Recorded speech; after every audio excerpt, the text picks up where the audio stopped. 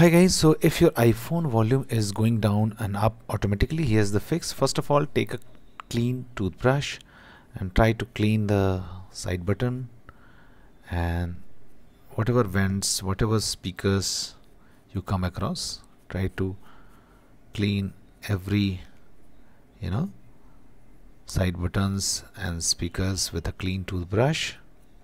Okay, try to clean the upper part of the speaker also and the lower also.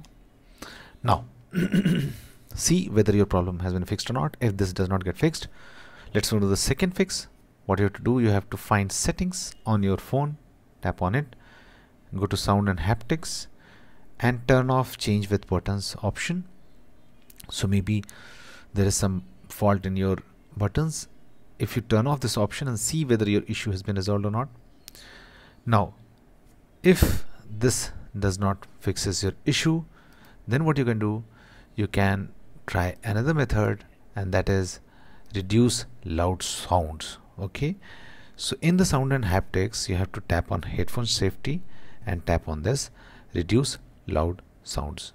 Okay, and see whether your issue is resolved or not. Okay, now if this also does not fixes the issue, what you can do, you can reset your phone. Just go to settings and then go to general, scroll down, find transfer reset iPhone, finally tap on reset and finally tap on reset all settings. Okay, enter your passcode and that's it. Enter your passcode and tap on reset all settings and then try again and your problem will be fixed. So that's it guys. Please do like the video to support us and thanks for watching the Geek Page.